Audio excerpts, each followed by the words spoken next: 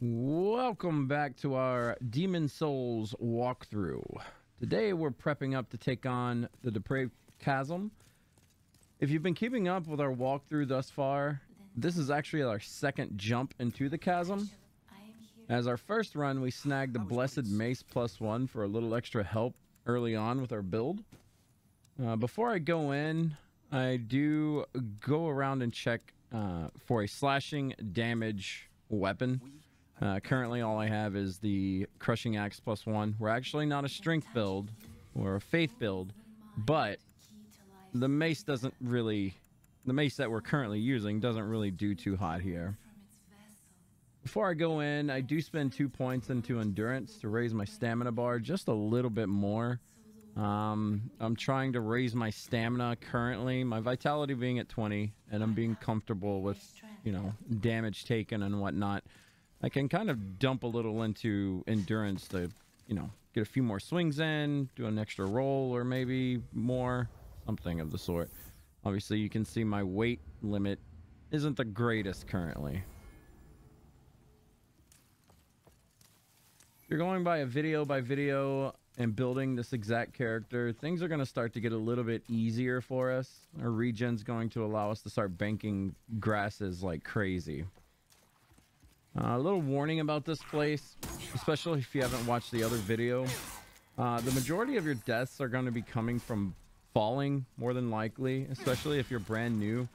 The entire zone is hated by most Souls players, so if you get frustrated, don't worry. It's completely normal.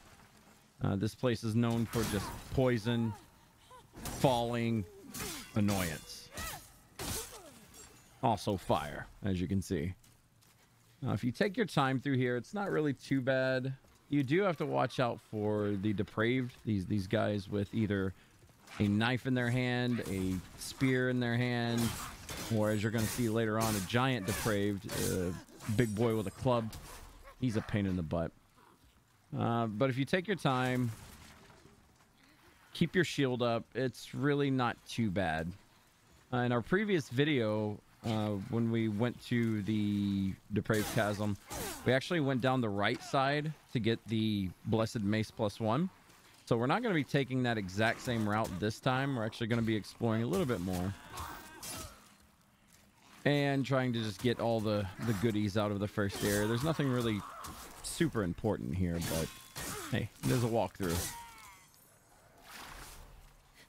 One thing you really want to be careful about is these Depraved guys with the knives. I find them personally to be the most dangerous. They have a little dash move that's like, it's a combo move. I don't know if it hits 4, maybe 5 times in a row. If your character is not ready for that, you can just die from it straight up. Some of these guys like to jump off like so. But it also does a knockback, the dash move I was just talking about. That can either push you off a ledge, push you into more monsters. It's not good. If you keep your shield up, you can actually block the attack. There's one dash move right there you just seen. If you keep your shield up, you can actually block it, or you can interrupt it by swinging, or you can just straight up dodge it. The problem here is, well, mainly you're just in a cramped corridor almost the entire time. It's very cramped. It's very dangerous. There's lots of guys running around, lots of Depraved. But as I said, take your time through here. Another thing worth noting, if this is your first time coming in here, make sure you got some fire or some pine resin with you. It also helps a little bit if you got enough pine resin and you're struggling against these guys. Fire and slashing damage do wonders here. Like I said, you can find pine resin in the gates of Boletaria, I believe. The very first like zone that you go in, outside of the Nexus. You can actually farm from the firebomb guys, which, speaking of firebomb guys, you can use firebombs here if you're not that comfortable as well. Also, a side note on the boss of this area, once you get there, you definitely want to have some kind of resin with you. The boss isn't hard, but you can find yourself in a situation where the boss is actually regenning more than you can damage it. I'll get more into that when I release my boss guides video for each area. But just as a heads up, if you're playing through and just watching this video for the first time, have some pine resin on you.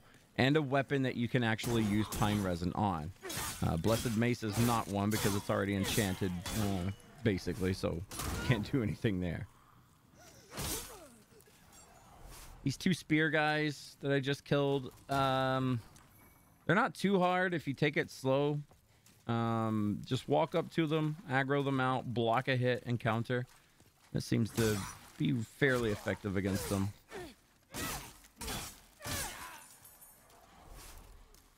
Also want to be careful of these guys hiding in the grass in this area. This level's a lot about trickery. These faint stone shards that we're picking up will come in handy with our upgrades later on. So make sure you keep an eye on that. I'll show you guys the farm spot that we're going to hit up for faint stones. It's after the second boss of this area, actually. Now, these giant, I really don't know what to call them. I guess they're ticks. I'm not certain on this, but I think if you hit them with your mace or a blunt damage, they don't explode and poison you. Again, I'm not 100% certain on that. I do know, as seen, if you hit them with a slashing weapon, such as the axe that we're using, they do explode and poison you. It shouldn't be that big of a factor with our regen currently. There's an NPC as well. We'll talk to her in a little bit. But, you know, if you want to dodge that poison mechanic, you can. And speaking of poison, here's Plague. This is a new one for us. If you've been keeping along with the guide and playing along with it. Plague is not as dangerous as it was in Dark Souls. A lot of players are coming from the Dark Souls series. And Plague is basically just another poison in this game. But, you know, Plague / Toxic, whatever you want to call it, in Dark Souls was a literal killer. That's the area across the bridge there where we found the Blessed Mace. Just gonna bait out some of these guys. You want to clean this area up as much as you can, because the next part, my playstyle anyway, I do lead these next enemies back into this area to defeat them, because if you rush forward, basically use the rats as a check mark. After these rats, if you rush forward, you're going to be in for a fun time. So you want to take your, well, a fun time being a bad time, but you want to take your time here. Also, if you do have plague or poison on right now, you can eat these lotuses to take that effect off. Now, if you're low on grass and you are currently using this build, you can actually just stand here. Your health will regen. It's a little bit slower than normal because I don't have my Blessed Mace equipped. But on to the hardest part of this area, in my opinion. Across this bridge is a giant Depraved. And inside of that room, well, you can see rocks right here. Inside of the room that he's in is like 2 or 3 other smaller guys. There's actually a Depraved above you. Side note, if you have pure white tendency, just to my left right here will be a ladder. You can get a faith spear from there. That's fairly decent. But my goal here is to aggro the big guy. As soon as I see him move, I instantly jump back and go here. You can see that one little Depraved guy. He actually fell down right there. So if you rush in, you actually have the big guy and then like 3 little guys to deal with. So I always try to drag them back here. I don't think that you can actually block the big Depraved guy's attacks. You can roll them, you can iframe them, obviously. But your biggest enemies here, you want to wipe out the little guys first, and the camera is a kind of a pain here. Now, the reason I'm trying to play this safe is because some of you may not have the vitality and or armor for this area, and these guys, they don't hit that hard, but they hit hard enough, and I will showcase that in a little bit. They hit hard enough to where if you have multiple enemies on you, you can be in trouble. once you slay the big guy, breathe for a moment because it's kind of stressful. They're very beautiful with their tongues. I actually go up here and showcase what the vendor sells for us. You there. Won't you please buy something? My poor child is hungry. Again, most NPCs in this game don't sell much. If you are missing out on some resin, though, you can actually buy some right here. So the first semi-useful item from a vendor, in my opinion. But other than that, she's just a cranky old lady. Curses. I wasted my breath on you. Did that witch send you to torment me? So, we'll just step away from that old hag. Going forward, there's not really much else to really worry about here. Once you cross this bridge area, there's going to be some guys hiding, like laying down, playing dead. This is what you would be dealing with on top of 2 extra guys if you rush in here. It's a trap. But just take these guys out one at a time. Again, if you see one of them with a dagger in their hand, be a little extra careful. Most of them have daggers. The dive move. Oh god, these backstab animations are so beautiful. The guys with the daggers do have like a little 4 to 5 hit combo that they can pull off on you. Hurts. Just make sure you clear every room. I should have tested this right here with the mace. I didn't though.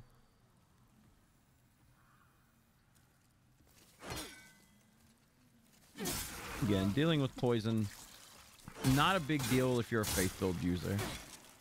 It's one of the reasons why I recommend a faith build for any new Demon Souls player. The only other annoying part is coming up. You have 2 guys with flaming spears that you have to deal with, and if you look behind them, you actually see another big guy as well. Not too much of an issue. They do block each other on the bridge. You do not want to fight the big guy on the bridge for rolling reasons. But if you can, you want to knock out these 2 little guys first and then kind of bait him into this bigger room. This room is much easier to dodge in than the one we had the other big guy in. I'll show you guys how much damage I actually take. If you've been following the guide, you should take about similar damage. It does not feel good, but you know, it's not the end of the world if you get hit. They're very easy to dodge. You always want to be two-handing them. It's a chunk, but it's not anything crazy. Keep in mind, we will be running into the same enemies in the 2nd and 3rd zone. They do hit harder. The deeper you go into these dungeons, the enemies hit harder and harder. And that's that. We actually made it to the first boss here. Not too long of a video, really. Not too long of a ride. But, again, make sure, if you come here and you're copying this build, keep yourself some pine resin. Pine resin and or black pine resin. About 2 will do just fine. And also, if you've been following the guide and you picked up the axe, that's what you're going to be using against the first boss here. I'll go over it in more detail a little later on in my boss video guide. For now, I do want to say thank you for watching the guides. Hopefully this helped, especially for you new players out there. Umbasa, take care, stay alive, and we'll catch you guys and gals on the next video.